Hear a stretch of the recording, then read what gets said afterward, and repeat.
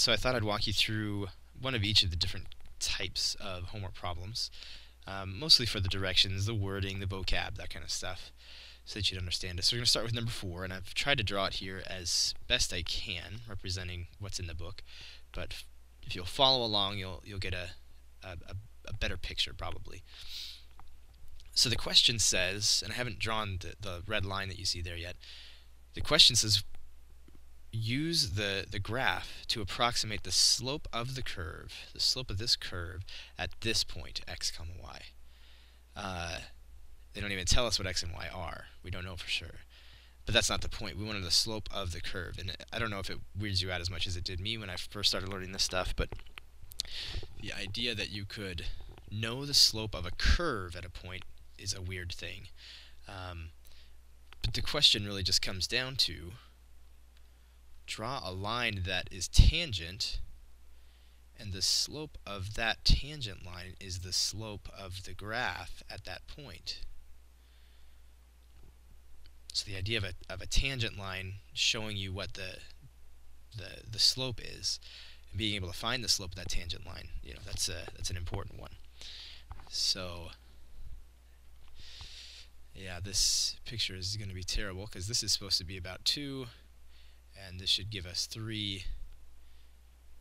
This is 1. So it looks like this line goes through the y coordinate 2.5.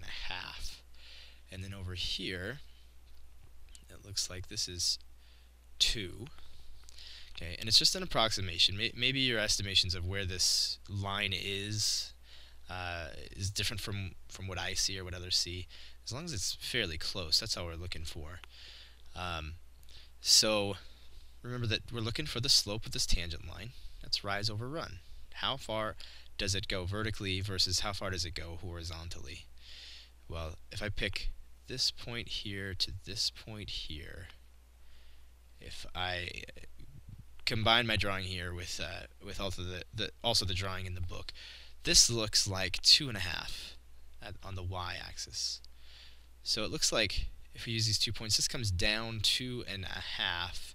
So that would mean down 5 halves. It's best to use fractions, improper fractions. And then it goes over, I'm going to say 1 1/4. So it goes in the positive direction, so it's positive 5/4. So let's see what this gives us. We'll multiply by the reciprocal. We can cancel these out, cancel these out. This is a 2, this is a 1, these are 1s. So we get -2 over 1, so -2. You might not have thought this was 1 1/4, maybe you thought it was 1 1/3. That would have been really close too. But either way, we're just approximating the slope of that line. It's an important basic concept to understand.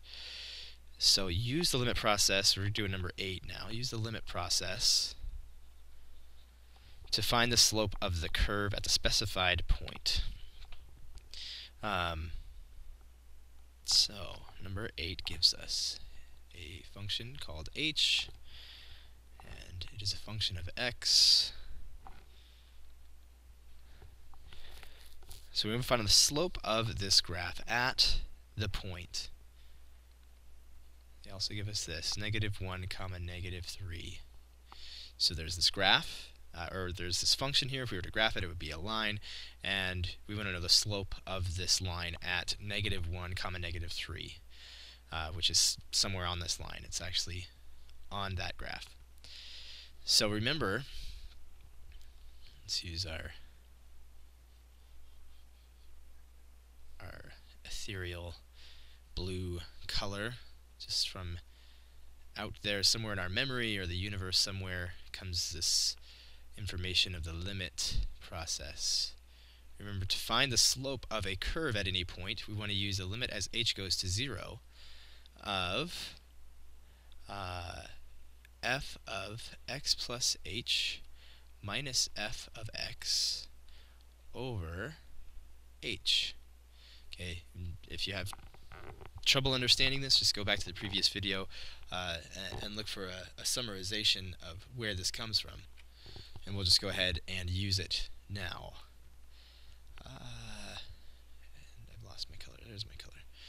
Okay. So and we'll have to make the substitution. Instead of f of x, we're using h of x. It's not that big a deal. So to help us out a little bit, here we're going to use h of x plus h. Don't let it throw you off that there's an h there and an h there. This is the name of the function. This h stands for the distance between the horizontal distance between 2 points. Again, go back to the previous video if you don't understand what this h means. And then we're going to subtract this h of x, just plain old h of x. We're going to throw it over h, and then we're going to work from there. So first of all, what we need to understand is that we're working at a specific point at -1 comma -3. So this h of x is actually h of the x value that we are located at, where we want to find the slope. So it's h of -1, right? Because this x is that x value that we want, where we want to know the slope. So h of -1, we already know that. If we put a -1 in here, we'd better get -3. So we have that information. That's -3. Okay. Then we're going to want h of x plus h, and this is going to be -1 again. Plus h. And this is a different h from that. Don't let it throw you off. So what's that going to be? Well, we're going to have to do some work here. This needs to go in there for x. So this needs to go in for x everywhere we see x.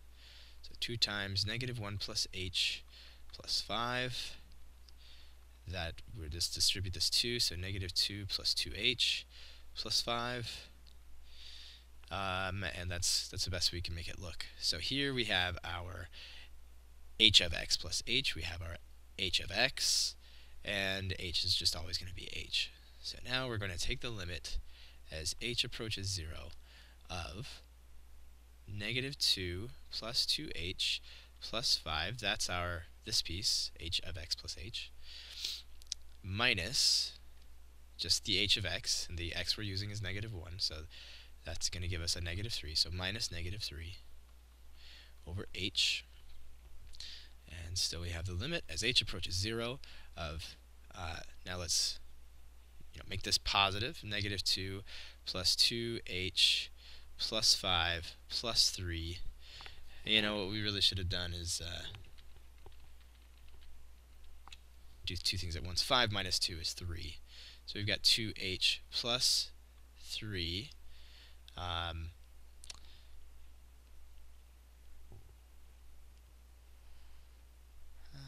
Let's see. Plus 3. Okay, so after pausing my recording for a few moments, I have found that there is an error in the book. At the beginning of this problem, I said that they wanted the slope at this point, and that this point had better be on this graph. And just taking the book on its word, trusting the book, I assumed that it would be, but turns out, if you look at it for a second, you plug in -1 in here, and you do not get -3, you get +3. So write a letter to the editor of that book. This should be a +3, not a -3. So, what does that mean for us? Not a lot. We just need to go back and change. Well, we know we took this piece of information from here, so this should be a -3, or a +3. This should be a +3. And so instead of this being a +3, this should be a -3. Okay, and now we can continue on our merry way. All of this is over h. So now we have the limit as h approaches 0 of 2h over h. This is the limit as h approaches 0 of just 2, because the h's can cancel each other out, the common factor of h. And so now when we let h be 0, what does it do to this? Nothing, because there's no h in this expression, so nothing happens. So the slope is just 2. And I think that, yeah, at least that's right. Now think about this. What we've just accomplished is to find the slope of this graph at this point. But it's not all that amazing. We could have found that out by looking at this. The graph of this thing would be a line. this would be a line. And we know this is slope-intercept form. This is always going to be the slope of the line. Okay, but it's nice to get that confirmation. And no matter what point we would put in here, we'd always get an answer of 2 because the slope of a line never changes. The slope of other graphs like parabolas and cubics and that kind of thing, they will change. But it's good to get confirmation. And I'm glad I did that one so that you can see that it was wrong in the book. That's always fun. Gives you a warm, fuzzy feeling and a trust for your textbook makers. Number 14. Actually, I have an older version of this book. If you have a book that has like a little, on the spine of it, if it's white at the bottom rather than yellow at the bottom of the spine, then probably that mistake's not in there. That's a newer version. Anyway, number 14. G of x is equal to x cubed. And what they want from us is to find a formula for the slope of the graph of f at the point x, comma f of x, then use it to find the slopes at the 2 specified points. Okay, what in the world does all that mean? Well, if we go back to number 8, what we did was plug in a specific point into this function to find the specific slope at that specific point. Now, what you can imagine is you could keep doing that. I could erase all this work, give you another point, and you would do all this work again. And then I could erase all that work and give you another point, and do all that work again. And you could always do that. And what you would find is you would always be doing pretty much the same stuff. And you would find that 3 would always cancel with -3, and you would always wind up with kind of doing the same process, just plugging in a different x value every time. Plugging in a new x, plugging in a new x, plugging in a new x. So what we're going to do is do all the work like this, but don't use a specific point. We'll just leave it x, and when we get done, we'll have this new function, new formula that has x in it that we can just plug x into and find out the slope. Okay, so here's what I mean. We'll kind of repeat the same setup, and instead of -1 comma some number, this would be -1 1, or plugging in -2 8 or anything like that, we'll just say let's leave it x. We'll leave it a variable, and then the y value would be just f of x. It would be whatever you get when you plug x in there. And we'll see what we get there. And again, I'll write down our little limit, the limit as h approaches 0. I'll replace these appropriately. G of x plus h minus g of x over h. And now we'll do our work. So we want to find, well, let's make a little bit of this easier on ourselves. We're going to need g of x. There it is. We're also going to need g of x plus, and you know what I'll even do here is I'll grab another color. So g of x plus h is when you put x plus h in there into the x. So x plus h will get cubed rather than x getting cubed. So this is good. It's going to give us a little work to do here. X plus h times x plus h times x plus h. So we'll multiply these two together. We get x squared plus 2xh plus h squared times x plus h. And we'll get x cubed plus 3x squared h plus 3xh squared plus h cubed. Okay.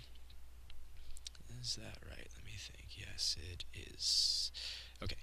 So we've done all the work to find g of x plus h. We cubed out this thing, and here we go. We're ready to plug that in.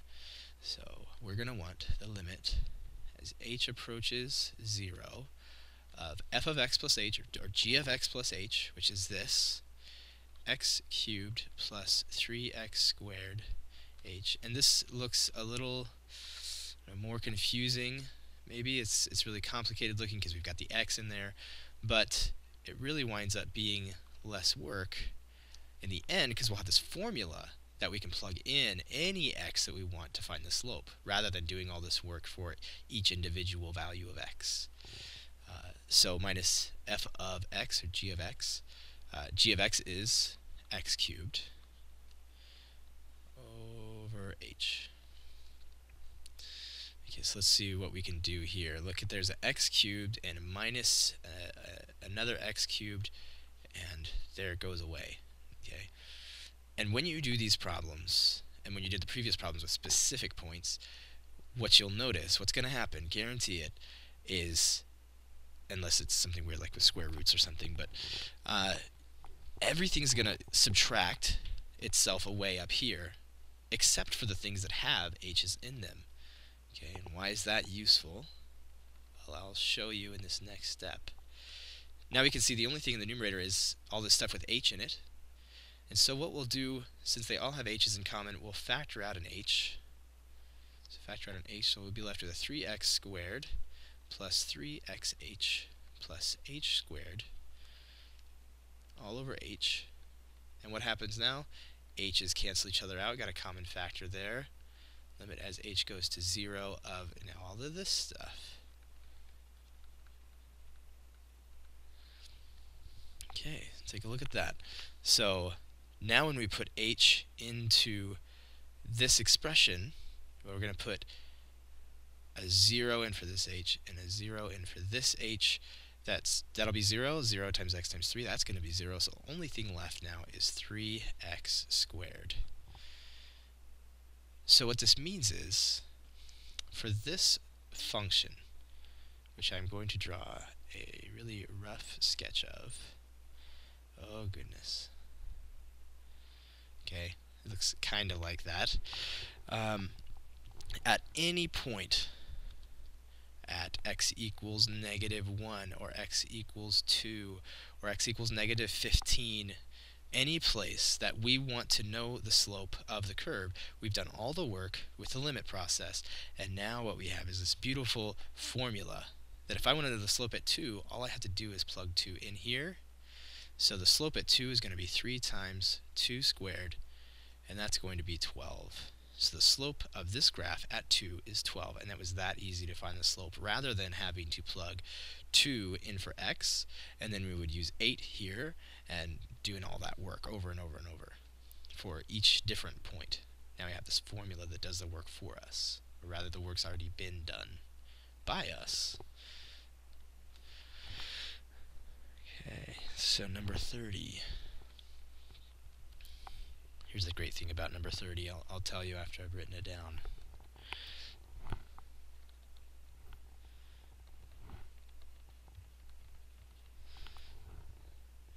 The great thing about number 30 is it's exactly like number 14. It says find the derivative of the function. Do you know what the derivative of the function is? It's a formula that will tell us the slope at any point that we want. That's what the derivative of a function is. It's a formula that tells you the slope at any point. So we just need to find that formula once again. Using, it's the last time I'm going to write this for you, but the limit as h goes to 0 of f of x plus h minus f of x over h. Okay, to help ourselves out, let's find out what f of x is, or find f of x plus h. We're going to plug x plus h in for every x that we see. So we get x plus h squared plus, or minus 3 times x plus h plus 4. Alright, so this is we're going to square this out. X squared plus 2xh plus h squared. Distribute this -3 minus 3x minus 3h. Oh, I apologize for this droopiness, but that's what it is. And let's see if we can put anything together here. X squared, h squared, 2xh. No, we can't, so we may as well just start in on the limit. The limit as h goes to 0 of f of x plus h, that's this guy here that we just did, x squared plus 2xh plus h squared minus 3x minus 3h plus 4. Okay, I'm going to write minus f of x right now. I'm going to make a prediction. I'm going to predict that everything here that doesn't have an h in it is going to get subtracted away by the stuff I'm about to write. I'm going to predict that this x squared, not this, because they have h's in them, but yes, this 3x, this negative 3x, and not this because it has an h, and also this 4 is going to get canceled out. That's my prediction. So f of x now, right? F of x, this is f of x, this is f of x. X squared minus 3x plus 4 over h, limit as h goes to 0 of, okay, let's see what happens here. X squared minus x squared, cancel. Negative 3x minus negative 3x, that would be a positive 3x, so goodbye 3x's. 4 minus positive 4, they cancel each other out. My prediction came true. And so now all we have left in the numerator is stuff with h in it. And since they all have h in them, and just to save space, now in this next step I'm going to factor out an h. So I'll factor in h here, here, and here. They have a common factor of h. We have 2x plus h minus 3h. No, not 3h. Just 3. Over h. Cancel. Okay, now that we've canceled these, let's imagine that we'll write down the next thing, but all we're going to write down is the limit of this. Limit as h goes to 0 of this. And so we're going to plug in 0 for h. And when we do that, this will go away. There's no other h's, so all that's left is 2x minus 3. So rather than having to do all this work, which was pretty extensive, all we have to do is, if we want to know the slope, what's the slope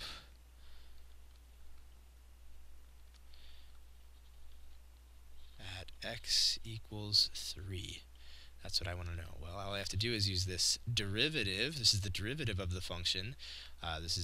You would actually do f prime of x. That denotes the derivative, and this just means, hey, this is a formula that will give you the slope at any x value.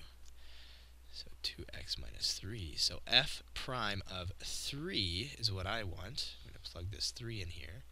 Equals 2 times 3 minus 3 equals, that'd just be 3. Be 6 minus 3. So the slope of this function at 3, now that I have this derivative, this formula that tells me the slope at any x, it's 3. So pretty awesome, I know.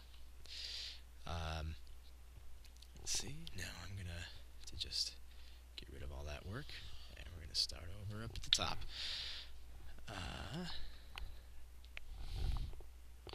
Number 52.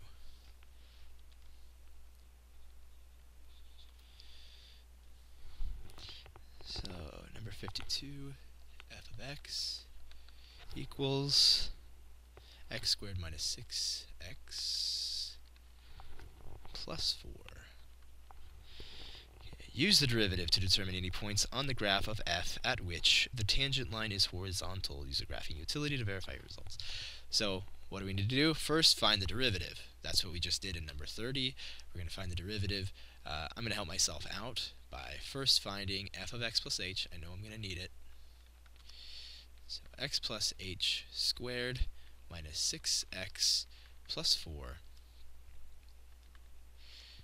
Oh, sorry. Let's go back. Got ahead of myself. Need to multiply 6 times x plus h. I got to make that substitution for all the x's.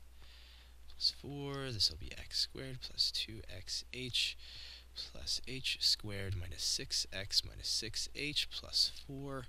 And nothing to put together, so yeah, we're just going to have to use that long expression.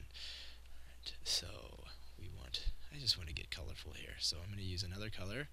The limit as h approaches 0 of, now we're going to put in f of x plus h, which is all this, x squared plus 2xh plus h squared minus 6x minus 6h. plus 4. Remember my prediction now. I think what's going to happen when I subtract f of x, the pieces of f of x, these pieces are going to match up with these pieces here. I'm going to subtract off this and this and this. I know that's going to happen because none of these have the h's in them. The things with h's will stay. So here's f of x, x squared minus 6x plus 4. And go back to the purple over h. Okay, so this is just the f of x plus h. This is the f of x. There's some nice color coding there. So the limit as h approaches 0, what happens here? X squared minus x squared, goodbye x squared. Negative 6x minus negative 6x, goodbye negative 6x. 4 minus 4, goodbye 4. They all got canceled out. They got subtracted out, and all that's left is stuff with x, or h in it, excuse me. So that's all that's left, 2xh plus h squared minus 6x, or 6h over h, and this will be equal to the limit as h goes to 0 of, factor out that common h, 2x plus h minus 6 over h, common factor of h. What is the limit of this function when we put 0 in for h now that we've gotten this 0 over 0 situation handled? Well, it's just going to leave us with 2x minus 6. And that is what we call the derivative of f, or we call it f prime of x. This is f, the derivative of f, we say f prime. There's actually lots of ways to denote that. Now, the next part of the question is, where is this graph, where is the slope of this graph horizontal? And if you imagine just really quickly, you know this is going to be a parabola, so it's going to be a shape like this. And so what does that mean? The slope is going to be horizontal. Here, let's say at this point, the slope is a positive slope. Over here, the slope is a negative slope. Where would it be horizontal? Where would the tangent line of this graph be horizontal? It would be right here. Right there would the slope go from these negative slopes, and we see their positive slopes over here. Somewhere in the middle, we must have a 0 slope, and that'd be right down here at the very minimum value. Okay, so you can imagine anywhere there's a bottom, like a valley or a mountain or whatever, a minimum or a maximum, you would have a flat slope, a horizontal slope. Well, what's the slope, the numerical value of a horizontal line? It goes rise over run. The rise is 0. It doesn't go anywhere in the vertical direction over. It doesn't matter. Anything could go here. Hippopotamus, cheesy gordita crunch could go here. It doesn't matter. You divide anything into 0, it's 0. So the slope is 0 at a horizontal tangent line. So here's a function, a formula, that gives us the tangent, the slope of the tangent line at any point. And we're curious, when will this give us a 0? And so now we solve for x, and we can see that x would be 3. So this is the answer to number 52. All that work, we get 3. 3 is a very cool number, though. So don't hate on 3. So that was 52. We'll do one more, number 56. Use the function and its derivative to determine the points on the graph of f at which the tangent line is horizontal. Some small piece here that I forgot for this that I know they're looking for. They want a point. This is an x value, so the actual point on the graph, right, is going to be an xy value. So the x is 3. And what's the y? Well, we'd have to put it in here really quickly. We get 3 squared, that's 9. Minus 6 times 3, that's 18. So 9 minus 18, that's negative 9. Plus 4 is negative 5. Okay, I neglected to put that. Okay. And remember I said up here in this little drawing, anywhere we have a minimum or a maximum value, we'll have a horizontal slope. And so for some of these problems, you may wind up getting 2 or 3 values where you get a 0 slope. So just be aware of that. Probably 2 at the most, I would think, though. So the difference here for 56 is we don't have to find the derivative. And let me tell you, using the limit process to find the derivative of this monster would be not fun. I'm sure I'd hear you all complaining very much. Because what they do is give us the derivative. And remember, this is the way we denote, or one way that we denote, the derivative. F prime of x is the derivative of this function. And so it is 12x to the third plus 12x. Yes, squared, 12x squared. Whew. So find any points where the tangent line is horizontal. Points. Okay, so not just the x values, but the x and the y values. So anywhere that this guy here is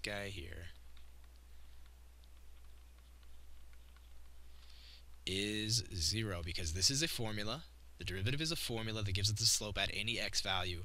And so we're curious, what do we have to plug in for x to get this whole thing to be 0? So then we go about solving this problem. Not a difficult one for pre-calc students. We factored out the common x squared, so x squared could be 0. 12x plus 12 could be 0. So x could be 0, or x could be -1. What do we do with that information? Well, those are only the x values, so we need to get the x and the y values. So if we put in an x and 0, now what point will this be on the graph? Well, it's going to be on the original graph, so we put 0 in here to find the y value, and you can see pretty quickly that's going to be 0. Let's see if we can do -1 here. Up in here.